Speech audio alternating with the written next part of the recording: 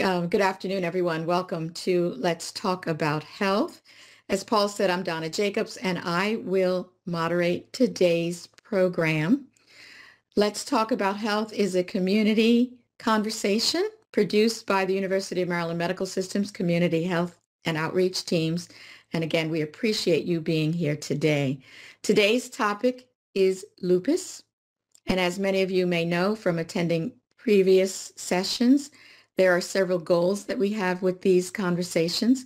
They are to increase awareness about important health topics and issues that may impact our health and that of those in our community, to provide people with important information to help them improve and maintain good health, and lastly, but maybe not least, to improve communication between providers and patients. It can often be very daunting when you're talking to a provider and you're confronting a health crisis. So we want to help you through that. Here to talk to us today and to present is Dr. Jamal Mikdashi. Dr. Mikdashi is Associate Professor at the University of Maryland School of Medicine, and he's the Section Chief at the University of Maryland Midtown campus.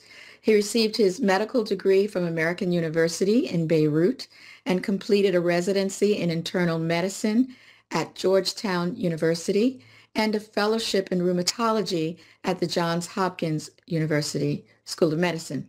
His areas of special interest include systemic lupus, of course, and vasculitis. He's board certified in rheumatology and internal medicine. He's an expert, of course, in lupus and an expert in brain and mental disorders. We're really fortunate to have Dr. Mikdashi join us today. Let me reiterate a few things that were said a moment ago and a few things that you may want to keep in mind. Let's Talk About Health, albeit we are virtual, is intended to be participatory and interactive. So please feel free to type any questions you may have at any point in the Q&A box, and I will try to pose as many of those as time allows to Dr. Mikdashi. He's happy to answer as many questions as possible, but of course he will not be able to address individual medical circumstances or provide medical advice. He can answer general questions. This webinar is being recorded, and I'll give you more information at the end on where and how you can see it again if you choose and have access to the slides. Next slide. We have cast, and again, you know this if you've seen prior webinars, we have cast these in the context of Ask Me 3. We think it's really important that all patients and families think about the following questions when you are talking to a medical provider. They really help you to get the information you need and to remember the information you need in a circumstance that, again, can be very, very stressful. So there are three simple and easy questions. You might pose a fact scenario or describe symptoms that you're experiencing. You want to ask, what is my main problem? What's the problem? You then want to know, what do I need to do about it? And then you want to know, why is it important for me to do this?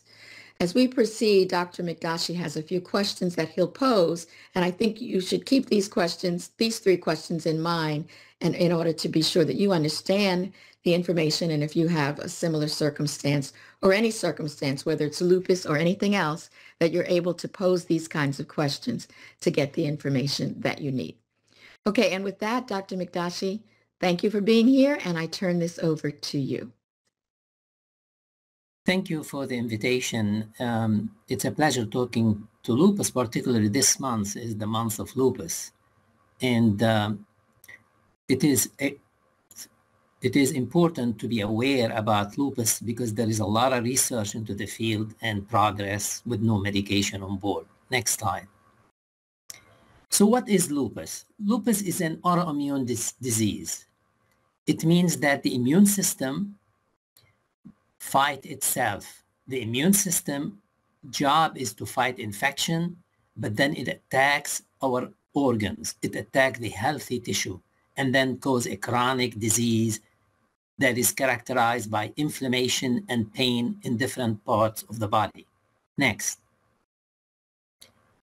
A patient come to me say, doctor, I have my joints that are in pain and are inflamed. Do I have lupus? Next slide.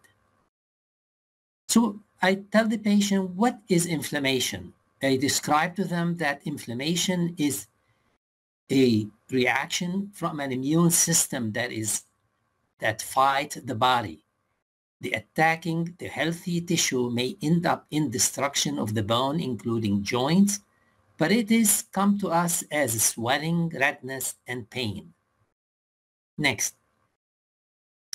For example, skin inflammation, you can see there is so much redness and irritation. That's part of lupus. Next. It attacks the skin and cause so much irritation and so much damage that we want to avoid this to spread to other organs of the body. A characteristic skin infection is called the malar rash, or what we call the wolf disease. Next slide.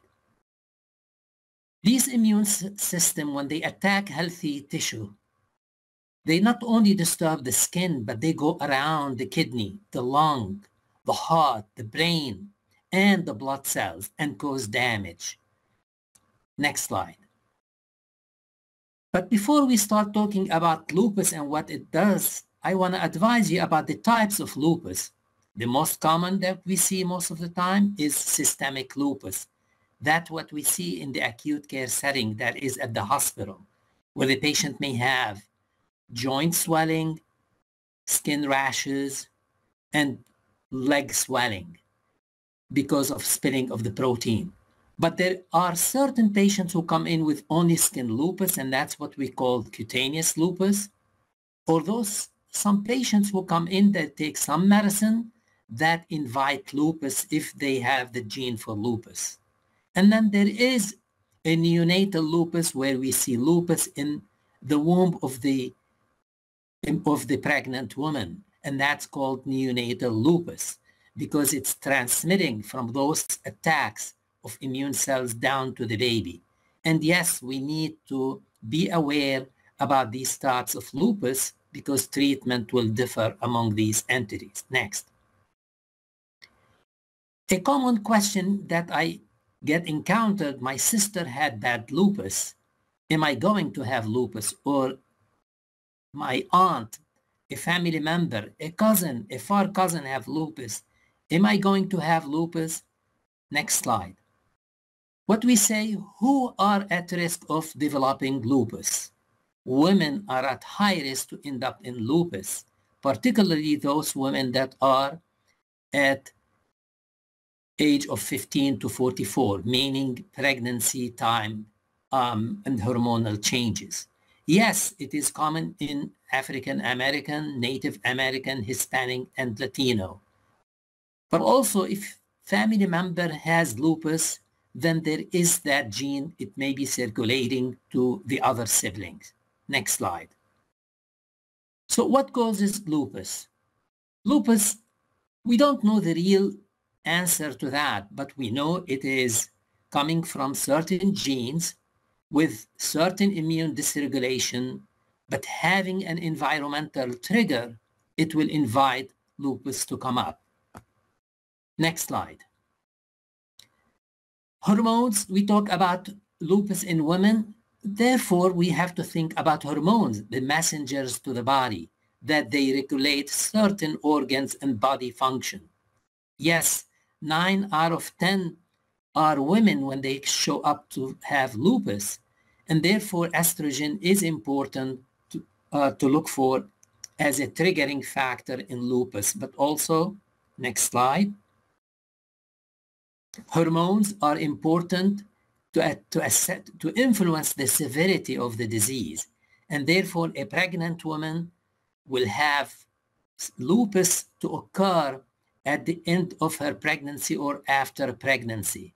And therefore, we look seriously about hormones in lupus. Next slide. There are more than 50 genes identified in lupus, but having the gene does not mean that patients are going to have to develop lupus, because what is important is environmental triggers that activate the gene. Next slide. these environmental factors, the most important is sun exposure. Next slide. Certain medication, if the patient come to us and they're taking even a medication for skin acne, they end up in some form of lupus. Sun exposure is important. The UV light exposure trigger and activate the gene. But any injury, any harm, any accident, any surgery will invite lupus to happen if there is that gene. More importantly, smoking is connected to lupus and to severe lupus. Next slide. I put in this because we had that question at many times, is that contagious? And the answer, it is not. You cannot catch lupus or give it to someone else. It's in your gene that is triggered by the environment. Next slide. So what are the symptoms of lupus? There are no early symptoms that are specific for lupus, but patients may show us with many various signs and symptoms that differ between person to person. A common theme among these patients is fatigue, arthritis, and the rash that is called the butterfly rash. The way I want you to look at lupus is that it makes your body sensitive, and it is like a butterfly that hit this organ and that skin and that kidney, and that is what lupus is about. Next slide. Lupus to us is important because it's not only affecting the skin, joints, and fatigue and pain, but also it may spread to the kidneys, the heart, the brain, and the lung, and the eyes.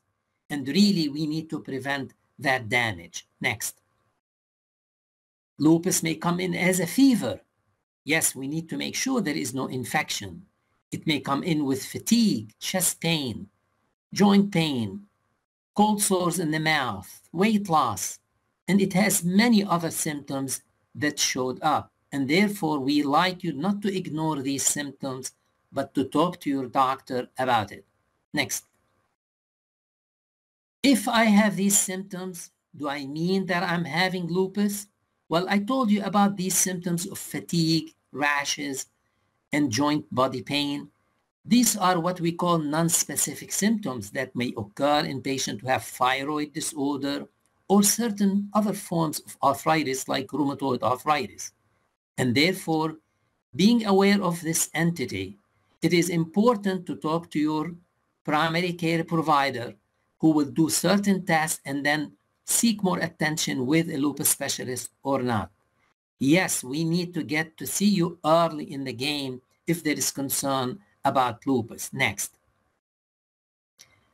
When I see a patient with concern about lupus, I'm looking for certain clinical and specific features of lupus, meaning cold sores in the mouth. They don't have to be at that spot, but I ask the patient, have you ever had any of those syndromes? I ask them for chest pain and difficulty with breathing, any spitting of blood, any leg swelling, any spilling of protein, any heart condition, irregular heart rhythm, some abdominal pain that are recurrent. And these patients will end up in inflammation and they have no etiology for it. Hair loss, skin rashes, changes in the color of the hand, and many other symptoms. Next. And therefore, what I tell the patients, well, you may have some symptoms that are suggestive of lupus, but I need to confirm the diagnosis clinically and also by ordering some other tests, including blood tests, a sonogram to the heart, X-ray, and urine testing. Next. The most common blood test that is there is called ANA, the anti-nuclear antibody, which is an antibody that is attacking the blood cell of the neutrophil cells of the blood, and that is called ANA.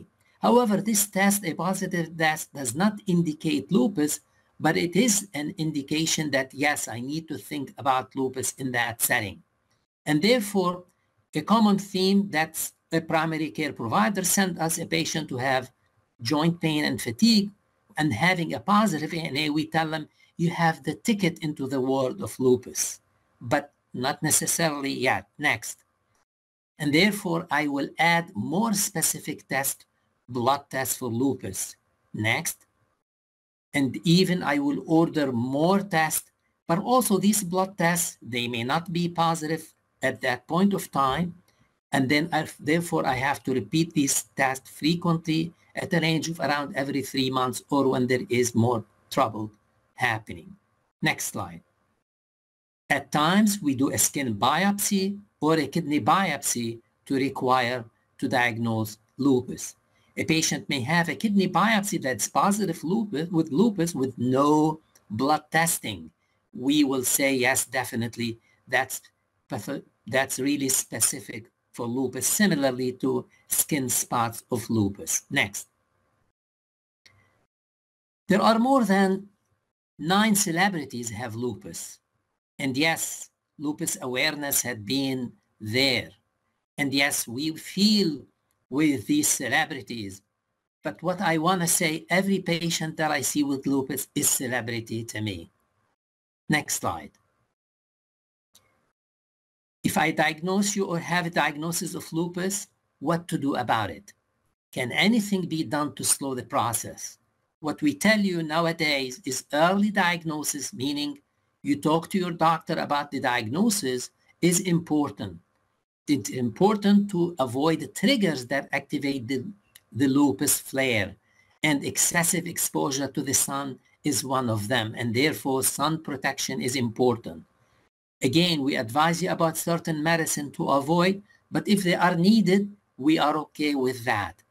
And therefore, we have to target the treatment early in the game to prevent damage from occurring, meaning kidney loss of kidney function and severe lung disease or heart disease. Next.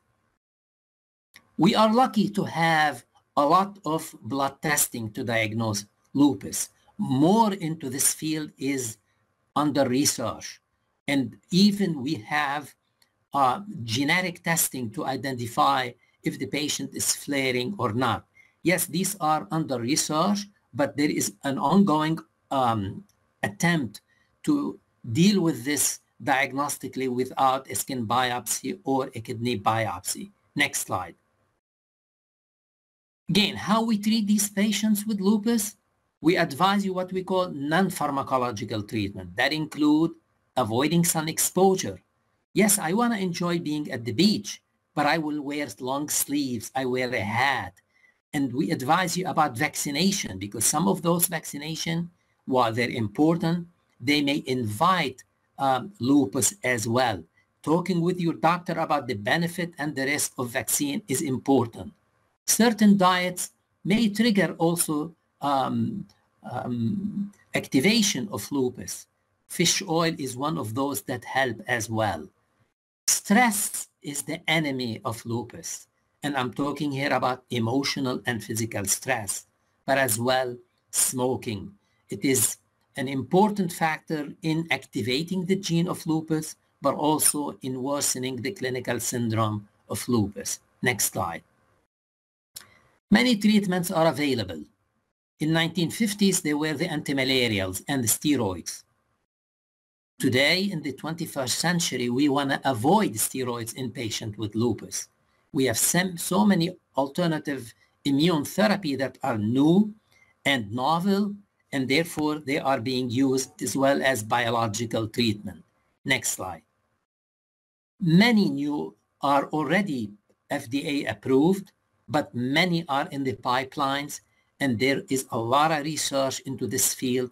Luckily, we have been able to target and hit and understand more about lupus so we can do new lupus treatment. Next slide. I don't want to end up, as I said, celebrities, they have the money. These medicines are expensive. They are in the range of $50,000 to $80,000 to $100,000. I want to get this to every patient. We need to talk to everyone to make these accessible, but also I want the patient to come to us as early as possible and be treated like a celebrity. Next slide. There are many challenges that are there in lupus research. We need to find a better biomarker, an indicator of lupus, an early diagnosis, access to a care. We measure a zip code to the University of Maryland, how far the patient live away from University of Maryland to get lupus care. We deal with Baltimore because Baltimore has a lot of lupus in its neighborhood. We need to educate our patient, the young patient, the one that they will say, I don't want to deal with a chronic disease. These are challenging issues, and I need to work with our community to help get these patients to us, particularly if there is a flare or the doctor is not responding. But also, I want to avoid the use of steroids because it's an easy task to give at the emergency room because that also may contribute to damage. Next slide. These are some of the challenges that I will put in for the future of lupus. I want to prevent the disease from happening by early detection. I want to protect the patient from having complication of lupus, including infection. I want to prevent damage that attack the heart or come in with a stroke later in time. And therefore, there is a lot to work in dealing with lupus.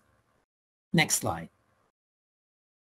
My important facts and lesson to you is lupus has many faces. It comes to us in many types and many clinical syndromes. We call it the 1,000 faces of lupus. That's make it difficult for us how we diagnose lupus. So we ask you to bear with us as we wait for this blood test to confirm lupus, but also for diagnostic testing to be important, more research is needed, but also seeking attention with a specialist or your primary care provider is important to deal with these autoimmune disorders. Next slide. I want to thank my patients who taught me about lupus. It's not about my training that get me into lupus, but it's the mother of a lupus patient who come to me and say, she's not telling you about this, she's not telling you about this. A 60-year-old patient come with her mother to us because of caring, and that's, I want to appreciate the mothers that come to us with their kids, and they really help us in dealing with these lupus difficult patients. And I want to thank you, and I will respond to your questions. This is a checklist done by the Lupus Foundation. You can, as I said, look at it, and as I said, share it with your primary care provider if you have some of those symptoms. Okay, very informative. Thank you. We do have a few questions, and I want to remind our listeners that if you have a question, go ahead and put it in the Q&A box, and Dr. Mikdashi will be happy to answer as many as we can get to today. So I'll start. There are two related questions, Dr. Mikdashi, that I think they're related, and I will pose them both at the same time. One is more general, which is there a cure for lupus? That's one. But the one that's a little bit more specific, you mentioned drug-induced lupus. So the question is, if you are taking a medication that induces lupus, does the lupus go away if the medication is discontinued? Yes. So I'll answer the second question. A drug-induced process, drug-induced lupus, is an entity where we say the patient had the gene for lupus and they take some medicine, which is a simple antibiotic that's used for acne. Then patient come in with a skin of lupus. If they stop the medicine, then the lupus symptoms go away. It may take around 6 months for the blood test to go away, and it may take around a year for it to go completely. But I want to advise you that these medicine, when they come to be attacking the system, that means there is a gene that's being activated by this medicine. So a drug-induced lupus, a drug-induced blood test of lupus is there, but we keep an eye making sure that there is more than a drug-induced lupus. These types of lupus the yes overlap, meaning a skin of lupus may occur in patients who have systemic lupus. This question is about, do patients who are taking specific medicine are at harm of taking the medicine? And the answer is there is no major harm. But working with your primary care provider and the lupus specialist will see the benefit and the risk of this medicine, and then they can be discussed as that. So I told you, yes, these symptoms will go away if it's a drug-induced lupus, as well as the blood test, but may take some time. Is there a cure for lupus? That's an ambitious item that's on the agenda of lupus experts. We want to cure lupus like what we are doing with curing cancer. At this time, we're telling you a better understanding of what bring in lupus and what are the genes that are related to lupus. Yes, with the new medication, we can beat lupus. And that's what I will tell my young patients, that yes, if you work with a lupus specialist, we can help you get out of this and keep that lupus quiet. We cannot change your gene, but we can keep it quiet at this time. Let me ask a follow-up question about the medications that may activate the gene. Is there somewhere where there's a list of such, a universal list of such medications so people know to look out for a lupus? Yes, the list is available, but what we tell other doctors is any medication can be incriminated in lupus occurrence. So the list is larger and larger, but yet there are specific lupus that are specific medicine that invite lupus, and they are well described in, as I said, all across the Lupus Foundation as well website. But yes, this list is available. All right. And you mentioned earlier to me the Lupus Foundation. So I would just like to note for our listeners that the Lupus Foundation website is a place, a font of great information if you want more after today's. Yes. And please use my name when you're talking to the Lupus Foundation and they recognize me. And as I said, they will be helpful. Oh, that's great. Thank you. All right. There are many questions coming in now. What is the difference between lupus and rheumatoid arthritis? Excellent question. 1/3 of patients who come to us with lupus diagnosis have arthritis as their initial feature. However, rheumatoid arthritis is a crippling form of arthritis. It will affect both hands, both shoulders, both knees, both ankles. In patients with lupus may have a rheumatoid-like, meaning there is no destruction, but yet there is pain and swelling in that joint. Both are autoimmune disorders, and the blood testing will differentiate between these two. Very good. You spoke about environmental factors, stress as well, that are triggers. Someone is asking, how does alcohol, if at all, affect lupus? Yes, there are a lot of studies into alcohol intake as well in inducing lupus. But when we say alcohol, I'm talking about binge drinking. These are patients who really they have problem with drinking and they end up in activation of the immune system as well. So any factors including smoking as higher on the list, but then alcohol is a weaker link there. But binge drinking may invite lupus and cause damage as well. Okay, so vaccines are something we're all thinking about a lot these last few years. Question here says, which vaccines are associated with lupus? Correct. All vaccines can activate the immune system. Remember, I told you about lupus is an immune dysregulator.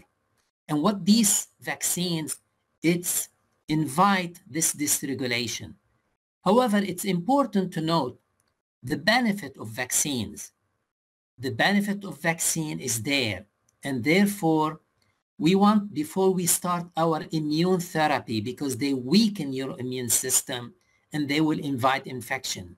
So we encourage you to talk with your doctor about the vaccines. What your doctor talked to us about it, about the timing of vaccination. It is important that we talk about it, like when the patient is taking prednisone, we do not want you to take vaccines because that, again, it invites complication. And therefore, discussing this option of vaccination to prevent infection and complication that show up in lupus is important, but also the benefit of vaccine need to be discussed. And I'm talking here about all types of vaccines that are there. The American College of Rheumatology came up with a vaccination agenda for patients with lupus. Discussing this with your primary care provider and your lupus doctor will help you navigate this challenge. Can you help clarify? So is lupus only present if the gene is activated? You must have the gene in order to have lupus? So lupus has many genes. It's what we call polygenic. But the environmental factor trigger that gene. Mm-hmm. Similar to cancer. Many patients have that gene. We don't have to react to it and then do, hey, am I going to die from cancer or not? What we are saying is it's an interplay between gene, environment, and other factors that are there that can invite the lupus disease. Mm-hmm. So for example, if the gene studies have told us twins, one may have lupus, the other may not have lupus. Again, it is the environmental trigger that invite that activation of that gene. But also, if patients have lupus, we are advising them to slow down on stress because that will trigger flare and bring in more damage. And therefore, chronic stressors and major stressors invite lupus. I'm talking here about PTSD, but also chronic stresses of every day. Driving to your work may be a stress. Challenges at the job bring in stress. All of this invite challenges in dealing with lupus in that setting. I did not say that lupus is a stress disorder. I'm saying stress manipulates the immune dysregulation that's already been challenged in lupus. Got it. All right. My daughter is getting labs done today. At what point should she go to a rheumatologist after the blood work for a more in-depth diagnosis? And how difficult is it to get an appointment? And where should she seek an appointment? So the key about it, what we want about doing the blood test, there is a cost effect to this blood testing. The lupus testing costs around $800. That is the specific test on a general lab testing. And therefore, we have to have a screening tool, meaning if your doctor is suspicious clinically of certain forms of lupus, then they do the preliminary test, and then the secondary test will follow. Therefore, we do not want to screen for lupus because the blood test does not tell us unless there is a clinical syndrome. We want to advise not to abuse laboratory testing in that setting. We advise you not to have blood testing routinely for lupus unless there are some clinical features that are suggestive of lupus. Then we can do that connection between the blood test and the clinical syndrome. You mentioned earlier some of the tests, as we're talking about now, for lupus, and one was biopsy. Didn't say a lot about it. Someone is asking, how is a kidney biopsy performed? Yes, it's a simple test. It's an invasive procedure. It's important to get a kidney biopsy because it will give us information how much is the inflammation, but how much the kidney is viable, meaning there is how much scarring that is there. We have repeated kidney biopsy on many patients, meaning we have to see how much it is reacting or if there is a change in the behavior. Because lupus, as I told you, is a butterfly that hit and run. It's just hit you there and then just go quiet, but then come back and hit you in a different angle, even within one organ like the kidney. And therefore, to better know more about what's happening, we seek attention to the biopsy. But also our goal in patients dealing with kidney disease, particularly in Baltimore City, those are inner city, neighborhood of University of Maryland, high risk to end up in kidney disease. within 10-year period, patient will end up on dialysis after the diagnosis of lupus. I need to avoid that with whatever means and tools I need to. That means I need to control their blood pressure and their blood sugar, because that also can worsen the kidney function. And therefore, yes, I may need to get access to a kidney biopsy, but we can manage if the patient prefer not to have an invasive procedure to deal with that entity. You know, let me just note for our listeners, a month ago, I think it was, we did a session on chronic kidney disease and real discussion about the prevalence of kidney disease and how many people don't know that they may have it. So something that people may want to look to, and I will share information on how to get that and see that if you like. All right, I have a clarifying question here. Someone says, I want to make sure I got this right. I think I heard you say that you don't necessarily take one negative test, like a negative ANA blood test, as a perfect rule out for lupus or another inflammatory disorder. And I also heard you say maybe you want to retest.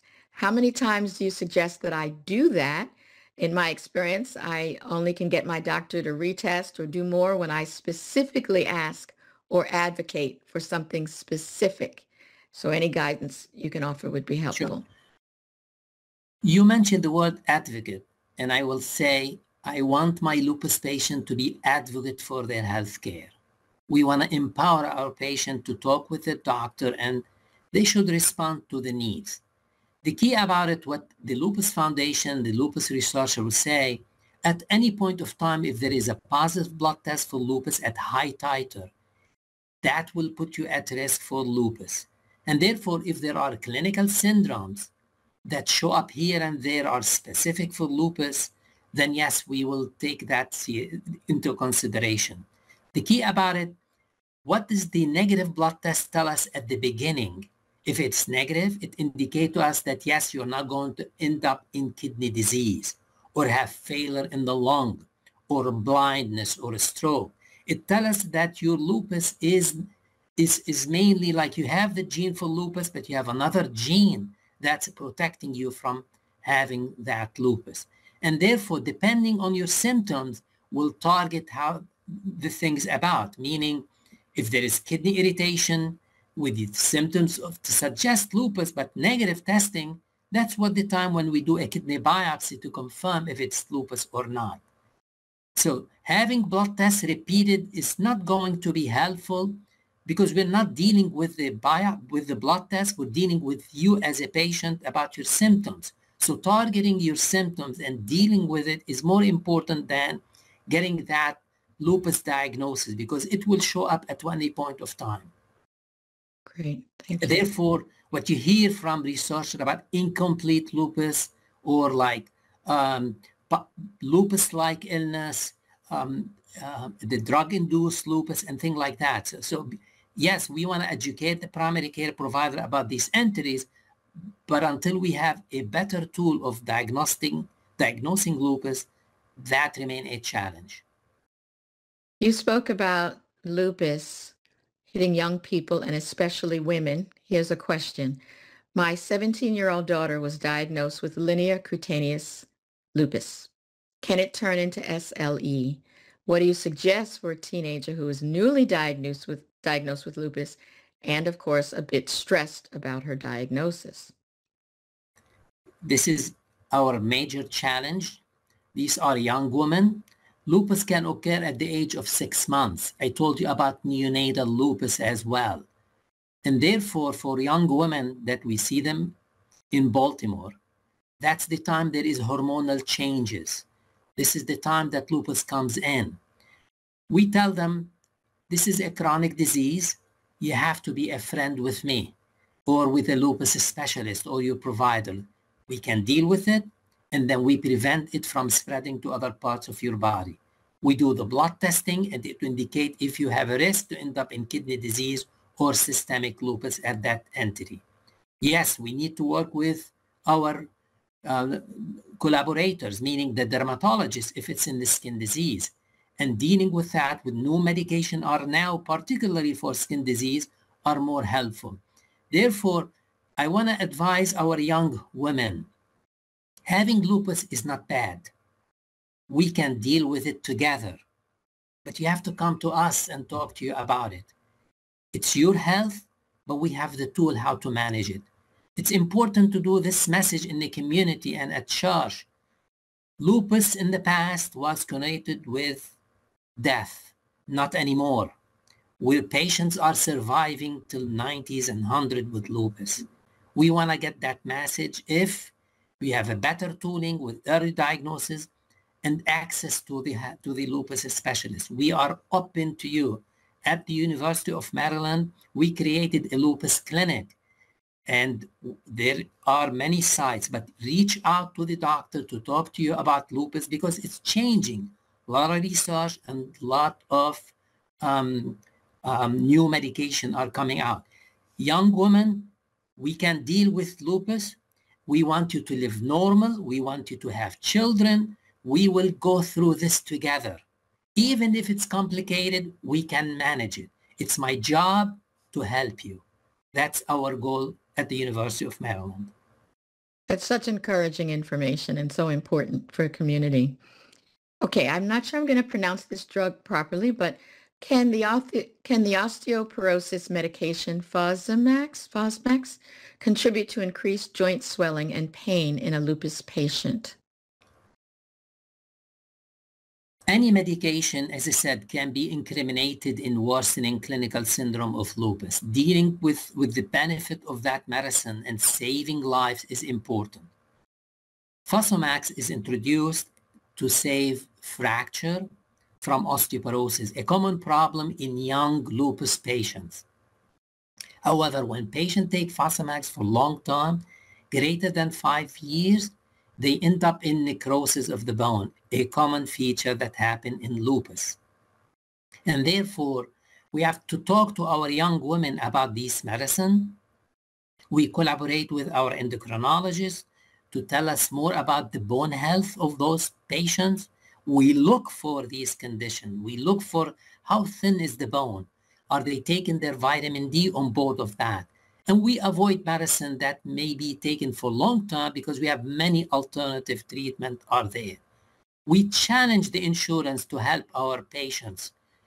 Even Fosamax, a cheap medicine at this time, but many alternative medicine are available.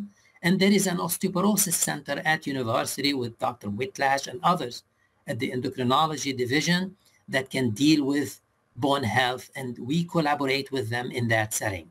Similarly, pain, kidney disease, nephrology, we collaborate. We want to make it an effort in lupus to have not only the patient alone or with the primary care provider, but a lupus specialist, the kidney the kidney specialist, the endocrinologist, the bone specialist, the pain specialist.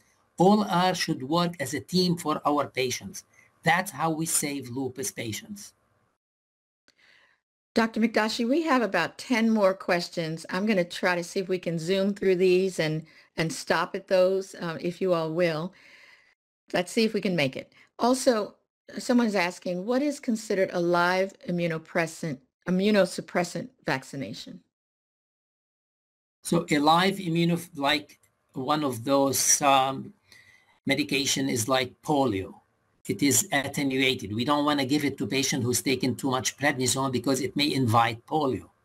Like the other vaccines are like shingles. There is Shingrix. So there are many advanced vaccines that are there and that they are important and safer. And therefore, live vaccine is important to avoid in lupus patients. Got it. Okay. I was wondering about this one.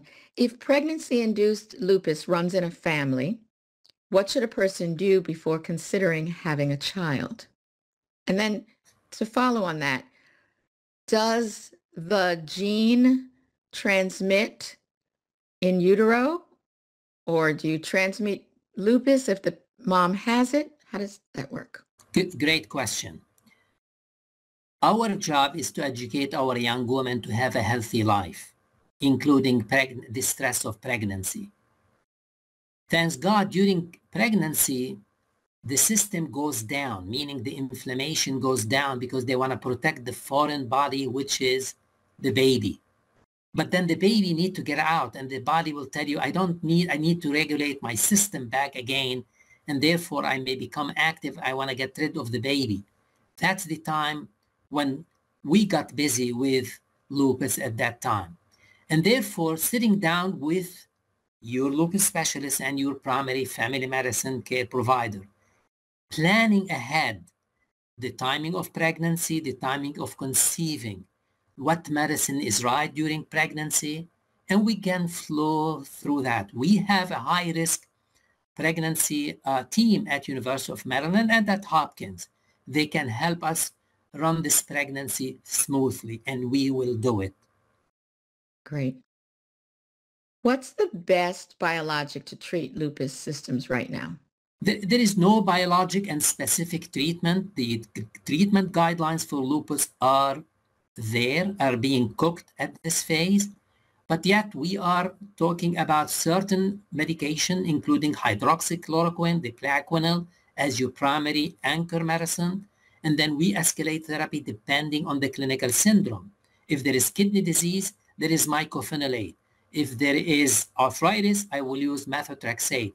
But yes, I will use biological treatment, and there are many of them available and will show up next year as well, be FDA approved. We'll talk to you about this immune therapy.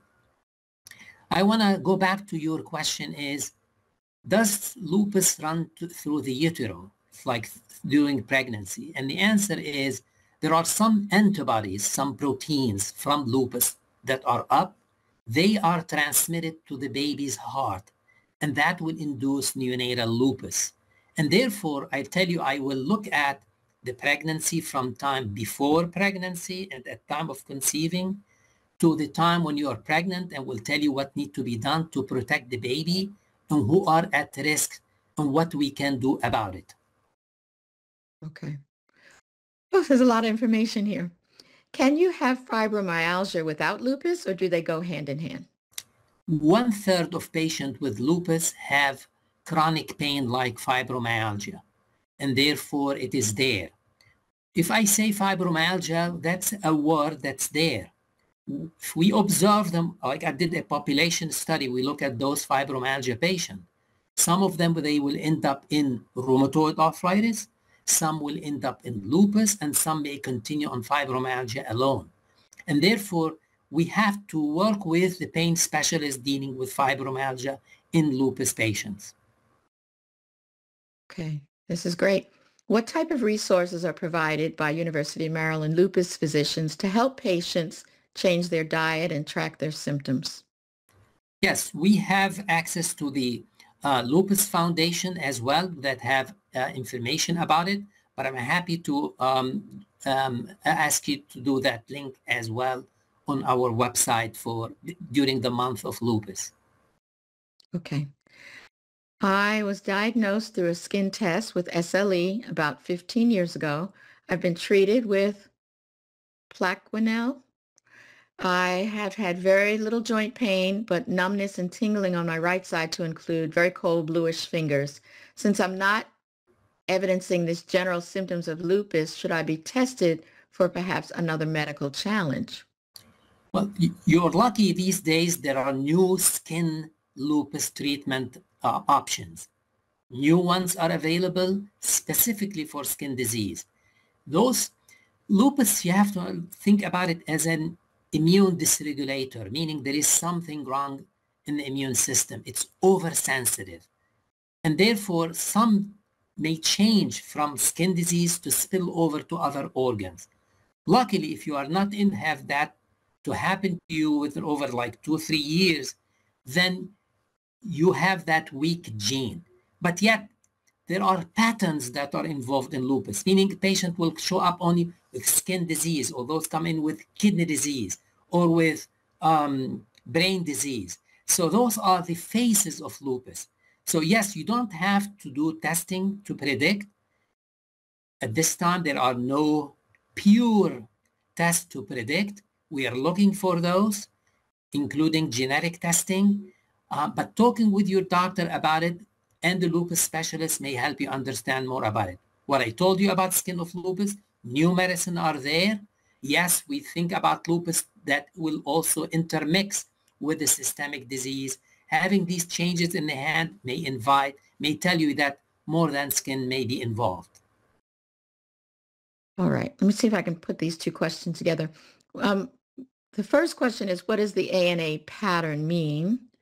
And then here's another one that says, only having a positive ANA with a speckled pattern, but none of the other lupus blood tests comes back positive. What does this mean? Having a high ESR, a high C reactive protein, and low vitamin D, along with other lupus symptoms. Can you meet the lupus criteria? We do not want you to use lupus criteria in your clinical setting. These criteria are made for research purposes. And therefore, I do not want the patient to say, do I have lupus or not based on this criteria? We tell this to students. We tell this to primary care doctors. However, if you have some symptoms that look like lupus, some positive ANA, what we tell you, you have a ticket to the world of lupus, to the journey of lupus. Dealing with it is important. So if there is a high sedimentation rate and high C-reactive protein, that means there is something that is acting up over there. Talk to your doctor about it.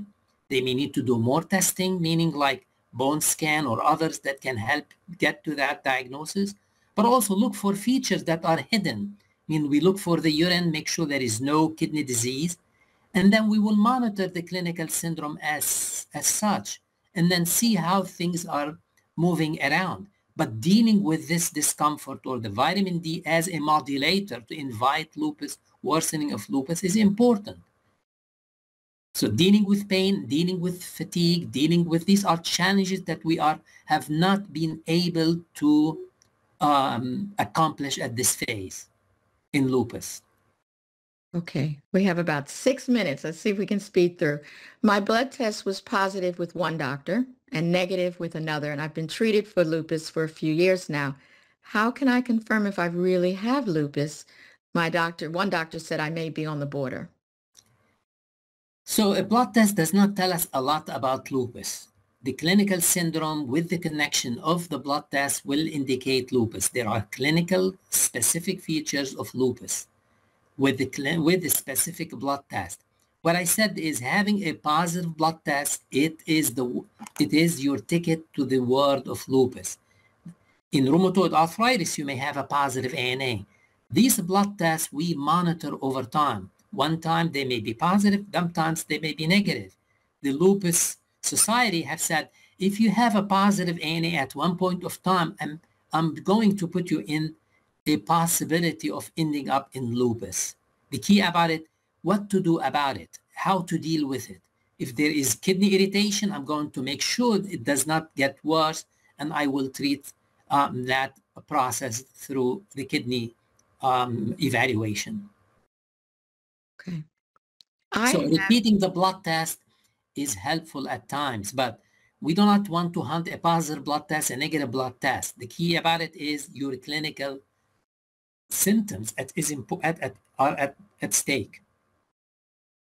Okay. I have discoid lupus and I've been on methotrexate for years. However, I don't like the side effects. Is there something else I should suggest or consider? Different therapies? There are new lupus medicine that targeting the skin. These are approved by the FDA over the past 1 year. So methotrexate and other tablets are available. You need to talk to a lupus skin specialist that are available at University of Maryland, and they'll be happy to collaborate with us to work with you on that. Great. Can mononucleosis be a precursor or trigger for lupus? Any virus can induce lupus. There is a huge list of viruses. That relationship of viruses, bacteria, and fungus and lupus is huge. There is an interaction between viruses activation. We are not saying that lupus is an infectious disease. We're saying that these viruses trigger lupus. Now you mentioned about this ANA, the pattern. Does the pattern help us in anything? Again, it's depending on the technician who is doing that.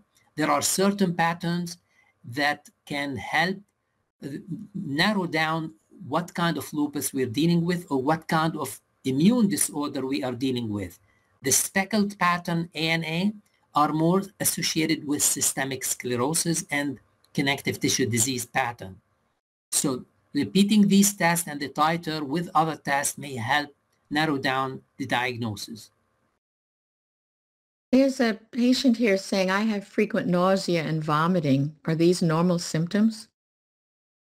Nowadays, we are aware of GI syndrome in lupus. We used to ignore it because we paid more attention to the kidney. These cyclic changes of nausea, vomiting are there, are reported in lupus, but we need the gastroenterologist to make sure there is no ulcer, there is no reflux disease, there is no pancreatitis that's there. And then when they say, I don't know what's happening, is there a possibility of lupus? Could be. So the key about it, we want to make sure that other elements are ruled out before we say it's lupus. Similarly, if a patient comes with a fever or fatigue, is it part of lupus? We tell you there is chronic fatigue syndrome, infectious diseases, disorder, Lyme disease may come in with these features and may mimic lupus. And therefore, we want to make sure they are not there. More investigation is needed. Correct. All right. Last question here. My brother and sister both have lupus. They are both blood type A, and I don't, blood type O positive. Does blood type play a role in lupus? The answer is no. But as I said, genetic testing are there, including those that lead to the type A genotyping. The key about it is the environmental factor, even having the gene, not only the blood type, but there are more other factors that are there that invite lupus. I want to thank you for this opportunity dealing with this. Mm-hmm. Again, what we want is if you have questions, talk to your doctor about it. Send messages to the Lupus Foundation. There are many chats, if you look at it, that are there. You can reach out to the National Institute of Health. Use my name. They have access to that information and all your questions. We want awareness of lupus. That's our goal. In Baltimore, we have a high density of lupus. In young African American women, we want to reach them. We measure the zip code. I told you the distance, how to reach there. We want to get a cab to bring you to the clinic. The key about it is get access, be an advocate to your health, and that's what's important to prevent damage and prevent loss of kidney, but also because of new medication that are available. Dr. Mikdashi, I want to bring this Q&A to a close, and thank you for those comments right there. But I want to share what was said by one of the listeners because I think it's perfect. It's many, many, many thanks to Dr. M for this webinar with an exclamation point. I really appreciate the way he speaks about both the medical side and his clients. Thank you so much for your work. I think that aptly says what so many of us are feeling after listening to you speak for this last short period of time. So I'm very grateful to you for doing it. Very thankful. This was terrific information. And obviously your passion around this topic is very clear, and your passion for the well-being of your patients, very palpable. So I thank you. Let me share a few last pieces of information with our listeners. I did mention at the outset that this was being recorded and that you would be able to see the entire recording and these slides again in about 48 hours. The link is there, ums.org/let's talk. You can see this one as well as you can look at any of the others who have gone heretofore. It was 2 months ago that we did kidney disease, and then autism was last month. So all of the topics that we've done month by month are listed there for you to see. Next month, which is June, will be the last in the series for right now. We don't do them during the summer. So June 21st will be Let's Talk About Health, and it's generally family health and fitness as we head into the summer months. So thank you everyone for joining, and Dr. Mikdashi's special thanks for your time, expertise, and caring and compassion. Everyone have a great afternoon. Thank you so much.